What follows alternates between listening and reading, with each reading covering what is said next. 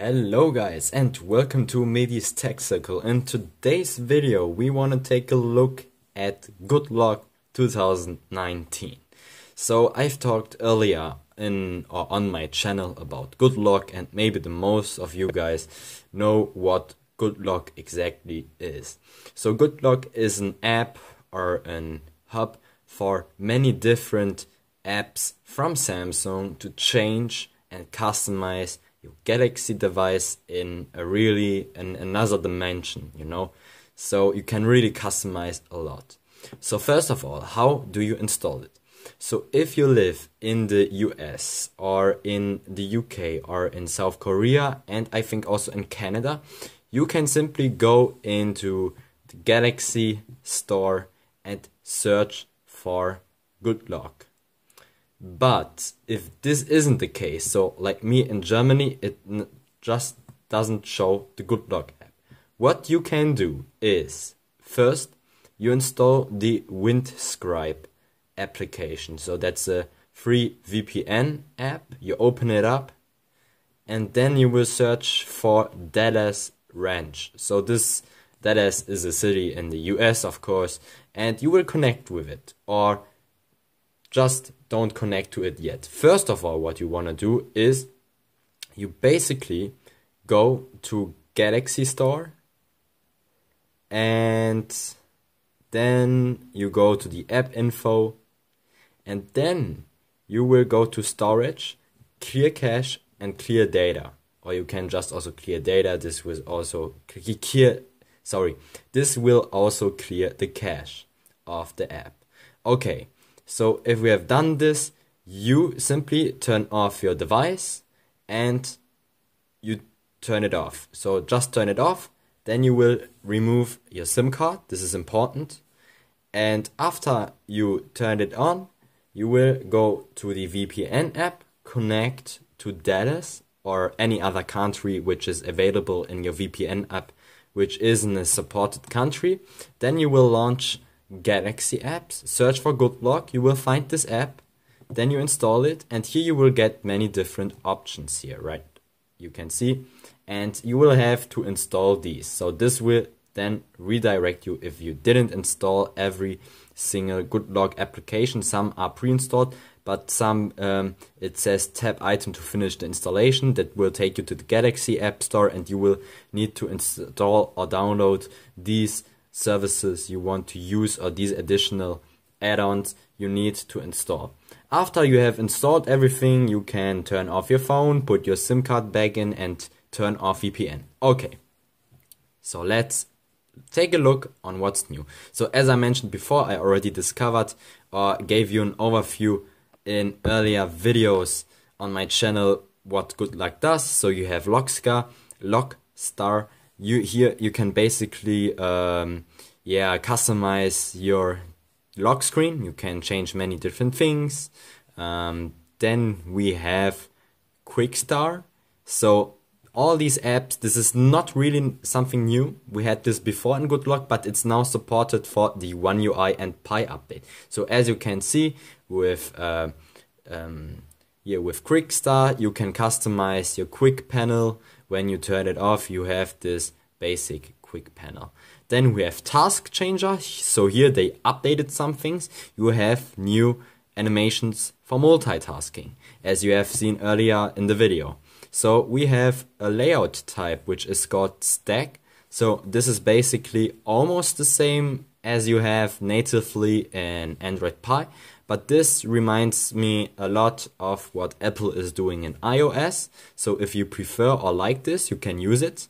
It's pretty nice. You can also select a blur effect in the background. So without a blur effect looks like that, but I think with a blur effect it looks even better. And you can center the currently running app. So this is also pretty nice. Then you have a layout which is called List. So this is basically almost the thing we had in Oreo, like a list view, but a little bit different.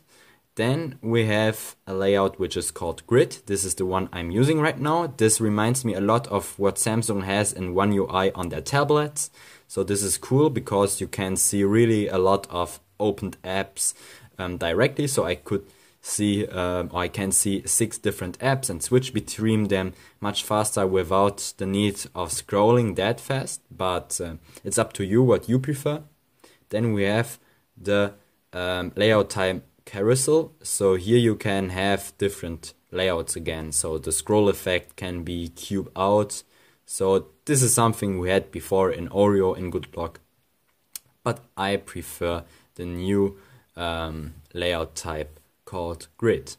Alright, so this was task changer. Then we have routines. So here, okay, we need an routine plugin to be installed, but here you can see what your phone should do in different situations. So in a different time or in specific time, it should, I don't know, maybe turn on the vibration mode instead of the mute mode. It should adapt the brightness, or you can also set a specific area when you go somewhere that it should change some settings of your phone.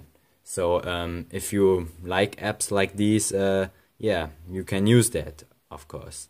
So then we have clock face. So then it will redirect you either to always on display or lock screen. So let's go to always on display, and you will see here an icon. When you tap that, you will get clock face, different styles. We had that before in Oreo 2, so nothing has changed right there. Then we have multi-star. I don't know if we had this in Oreo, but you can basically change, get this pop-up view action back and many different things.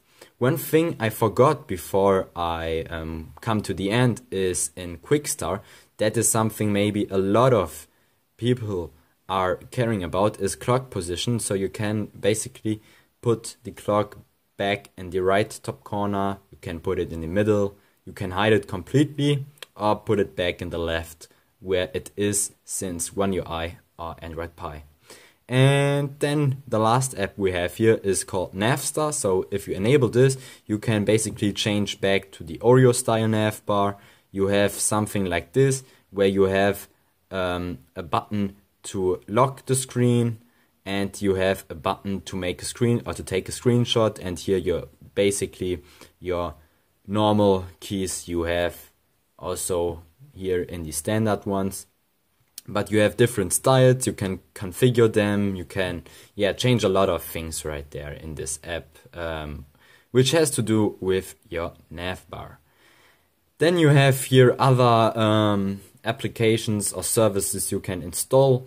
So for example, Edge Lighting Plus, this will give you new effects. For example, this Celebrate effect, I don't know if you can see that right there. Then we have this Loop effect, Galaxy effect, which looks also cool, but I think Loop is one of the coolest. Or no, I think Boomerang looks also pretty cool because it's sleek, it's minimalistic, but Galaxy looks nice. So yeah, as you can see, we have some cool things which are now also available in GoodLock for the OneUI. So they officially updated each app to support OneUI and Android Pie. And yeah, as you can see, we have some other things, one-handed operation plus, nice catch, so you can see which application makes your phone vibrate or sends notification. Then Edge Touch, you can set a zone where you want to prevent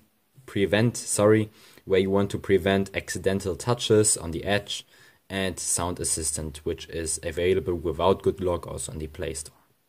So guys, that's it. That's a quick look at the updated GoodLock for Android Pie or the OneUI. I hope you enjoyed this video. If yes, please give this video a like. If you have any questions, leave them down below in the comment section.